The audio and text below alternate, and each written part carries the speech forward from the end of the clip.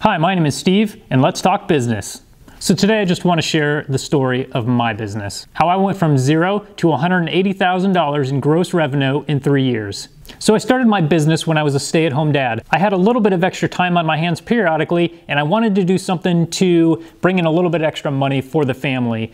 My wife worked full-time, and so I was staying home with my son and just decided I wanted to start bringing in some income. So what I did first is I started just selling things out of my garage to get some money built up, because one thing that my wife and I had agreed on was that I was not going to spend any money to start this business. I wasn't going to borrow money, nothing. So I started going through the garage and finding things that we didn't need anymore and selling it on eBay. That's how I started to build up just a little bit of cash. Now at that same time, I had a jogging stroller and would take my son all throughout our small town of about 14,000 people. One of the stores we visited was a liquidation store, and I talked to the owner of the store and asked him if he had anything that was not fixable or anything that was broken that he didn't want to worry about. And he said, yeah, we have some microwaves in the back. If you wanted to just take them off our hands, we'd be glad to have you take them. So I started getting broken microwaves from this store in town. I would take them home to my garage and I would fix them up there. And after they were fixed, I'd put them on Craigslist or sometimes eBay if they were easy to ship. And I started building up a little bit more cash that way.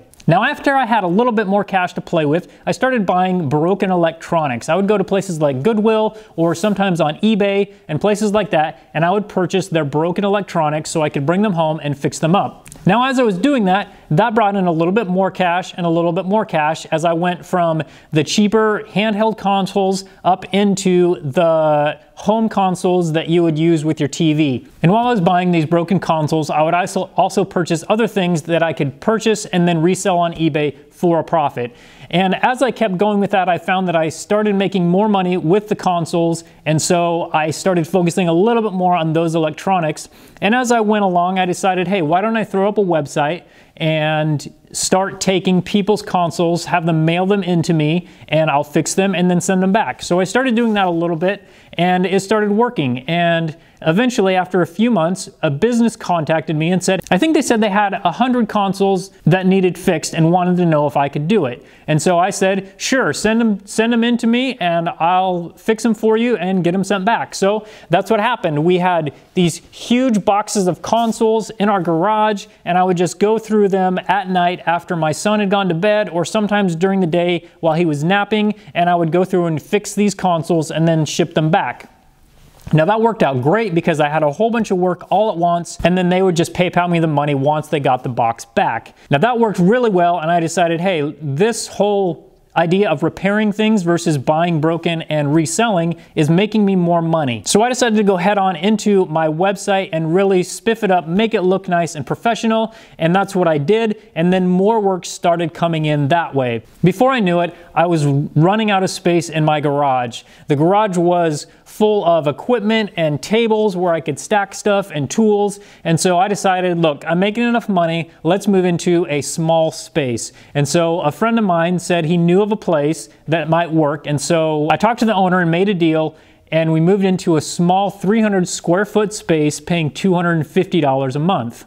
Now that space was perfect at the time because it was out of the garage. I had a little more space to work, and it was 2 rooms, so I could set up the repair part of it in one and then kind of the customer service officey part in another. And this worked out great for several months. I was in that space for about 8 months, I believe, and towards the end of the 8 months, I was realizing that doing all the repairs and all the shipping and all the customer service was getting really tiring. I was putting in long hours, and I needed to find someone to help me out. Luckily for me, I was talking to my mother-in-law, of all people, who had worked in shipping for quite a few years, and I told her, hey, look, if you ever need a job, just let me know. Well, it ended up a couple months later, she told me she was looking for a job. And so I hired her to do all of my shipping and any customer service she could. And so she came in and started working for me, doing all of my shipping so I could just focus on repairs.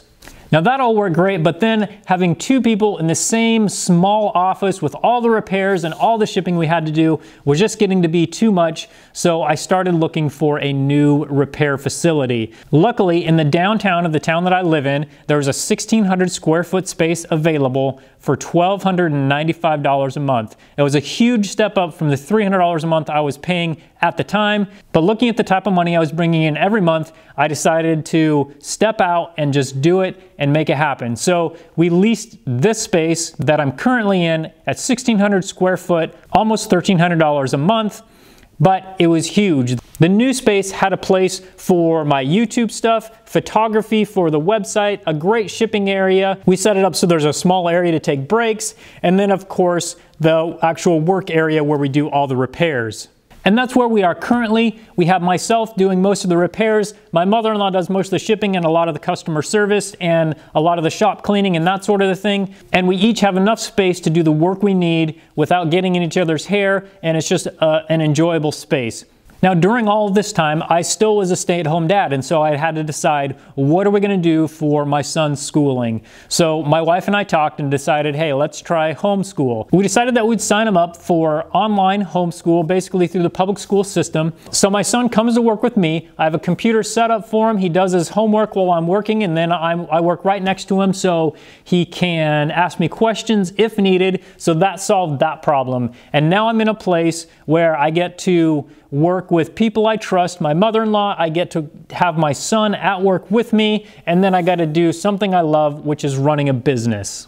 Now, my first year in business, I grossed approximately $70,000 in gross revenue, and that was mostly working out of my garage and learning the business. In my second year, we moved out of the garage into a small workspace and then into the larger workspace. And my second year, I grew the business to approximately $120,000 in gross revenue. Now, my third year, we grew the business even more, up to $180,000 in gross revenue. And we did that mainly through growing the website, growing our social media presence, and basically just growing our word of mouth so more and more people found out about my business. So this is just a short overview of my business, how I grew it from 0 to $180,000 in gross revenue in just a few years. So if you guys have any questions at all, I'm more than happy to answer them. Just leave them in the comment section below and I'll get to them as soon as I can. Thanks for watching, and subscribe if you'd like to see more business videos.